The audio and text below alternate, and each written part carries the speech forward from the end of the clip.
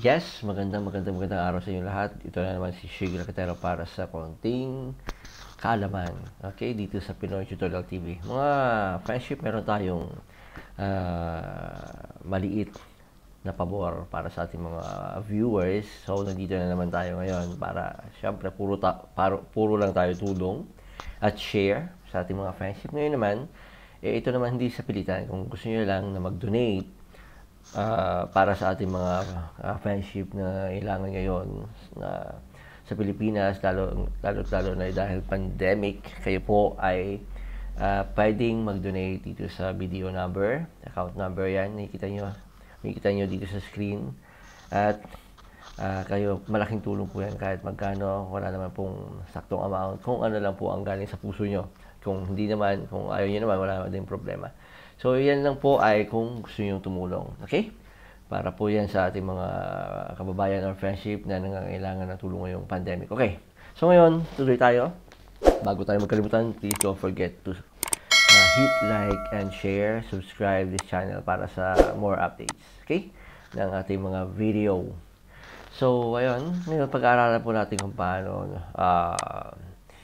mag-insert ng image dito sa Microsoft Word at kung paano naman mag-insert ng word art. Unahin natin ang image. Okay? So, nandito tayo. Nakikita nyo ito ang Windows ng Microsoft Word.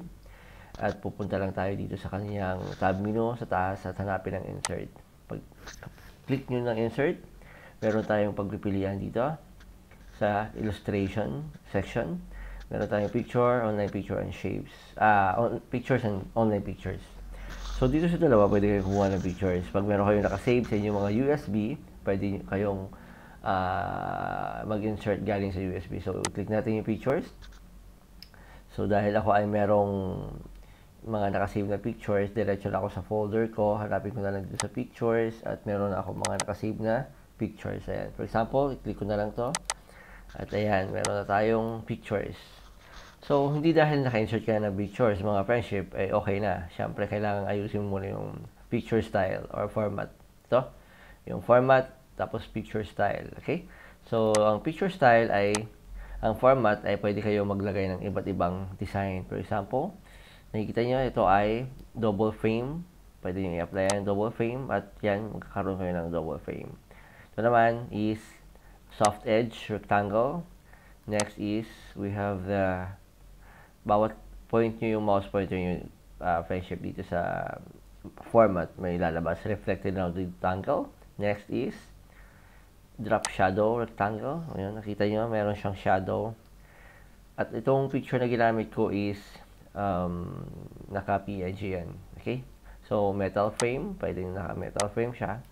At next is, ano to? Okay, tingnan natin.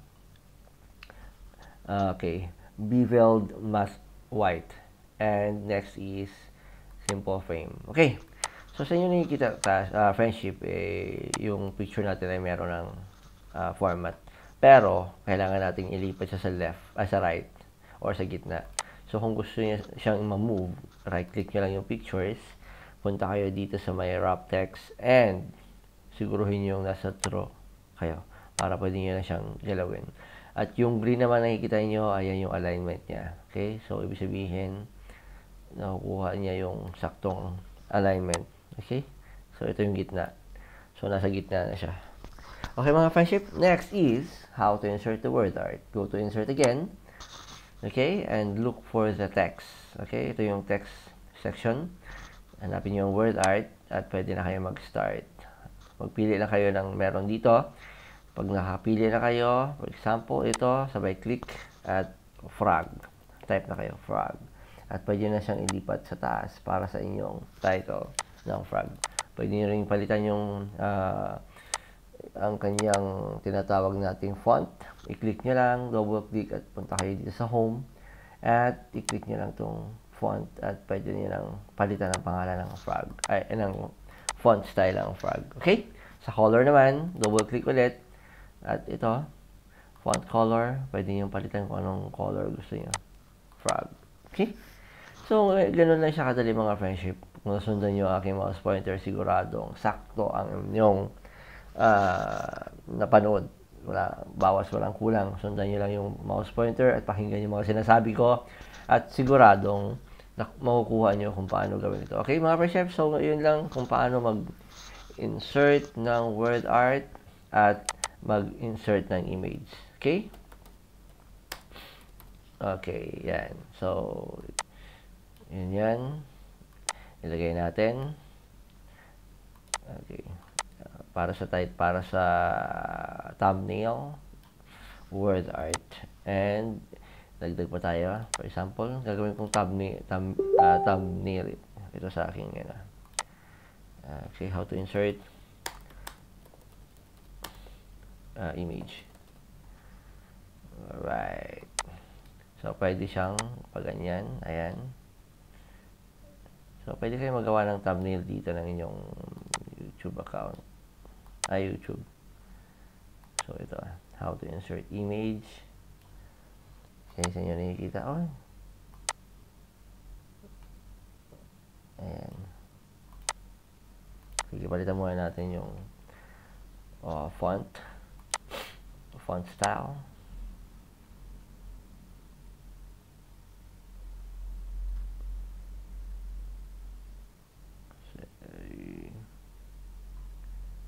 Marami na siyang iba't ibang font.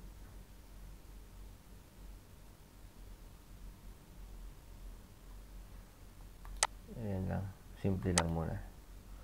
How to insert image. Tapos, how to insert word art.